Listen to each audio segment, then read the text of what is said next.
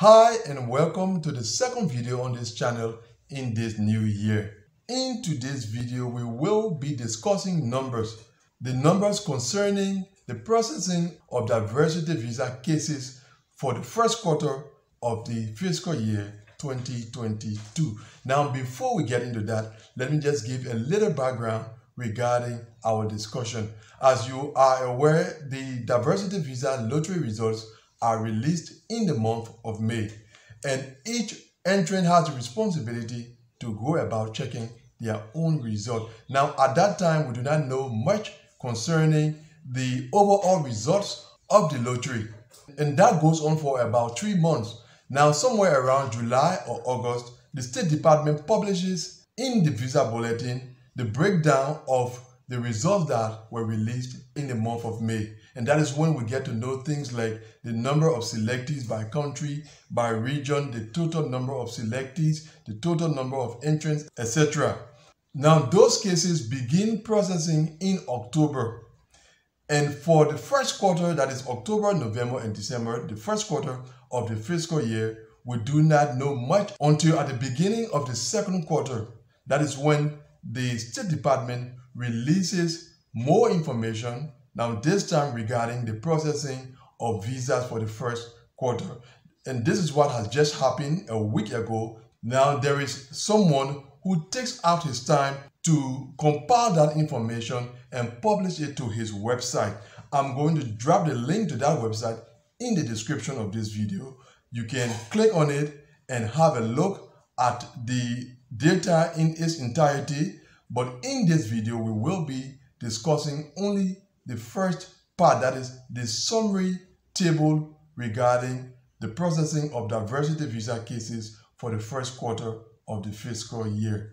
So let's move over to our computer and consider the data published. So this is the website of the gentleman who has been very gracious to provide us with this information on the 1st of January every year. As you can see on the left side here, we have the menu.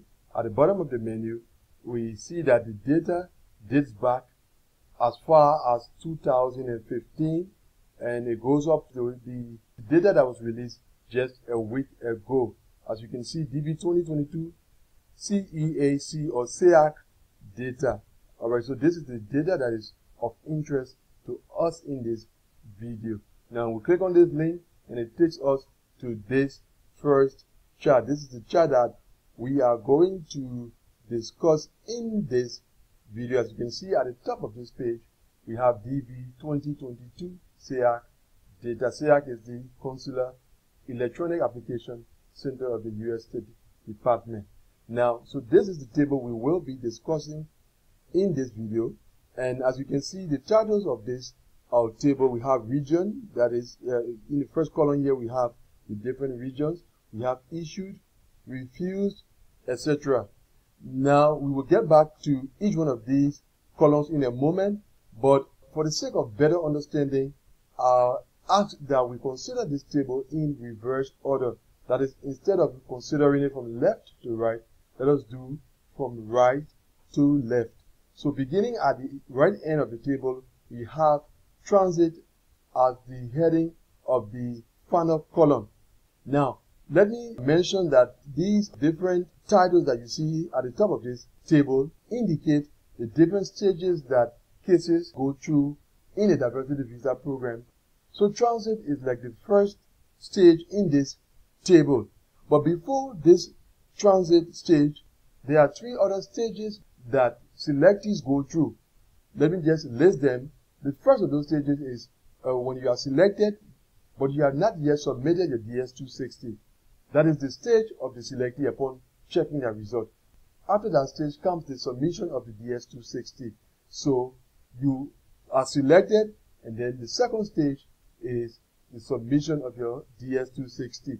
The third stage is at the level of the NVC, that is the National Visa Center.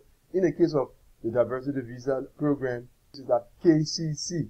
And after that, we come to the transit or in-transit stage. And that stage describes the cases that are being transferred from KCC to the relevant embassies. So as you can see in the column under transit here, we have various numbers beginning with the Africa region. For the Africa region, at the end of the first quarter of the fiscal year 2022, we had 124 cases in transit from KCC to the relevant embassies. For Asia, it was 50. For EU, that is Europe, 29. 3 for Oceania, 6 for South America. After the cases leave the transit stage, they now arrive at the embassies. So this second column, where you see is written ready, indicates the cases that are at the various embassies ready to be interviewed.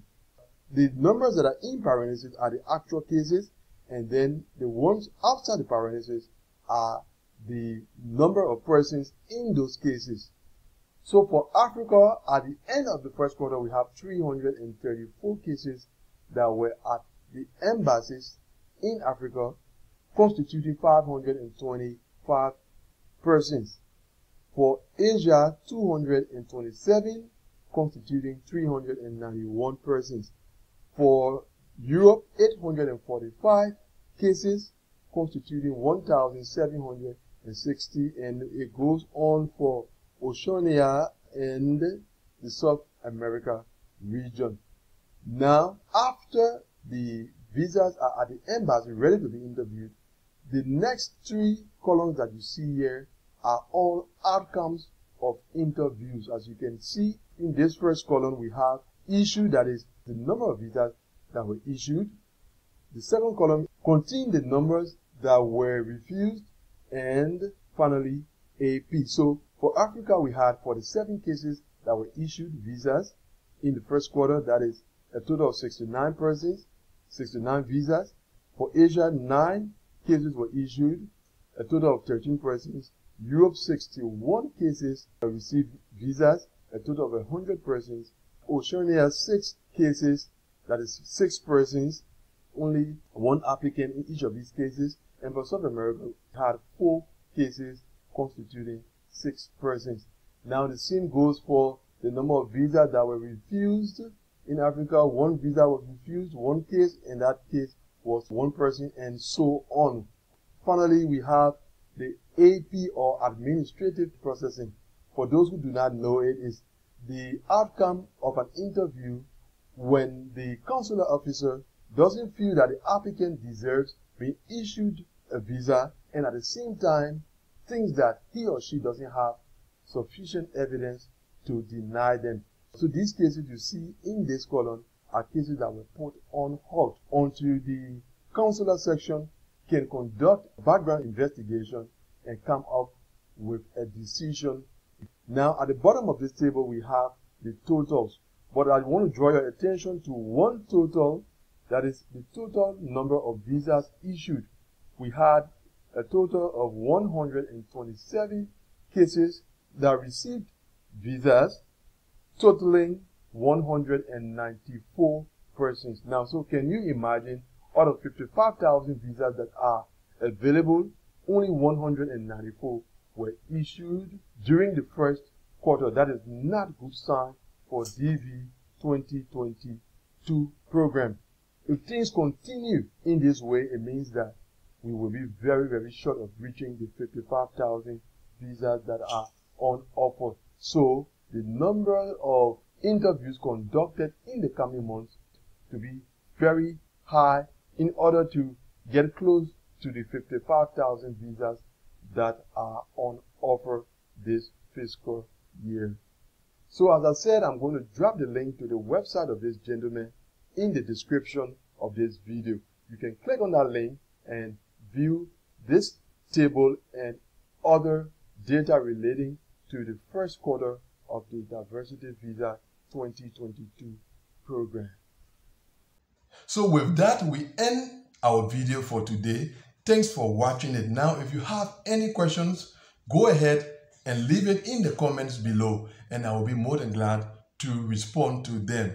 And if you are not yet subscribed to this channel, click the subscribe button, and I will see you, God willing, in the next video. Goodbye.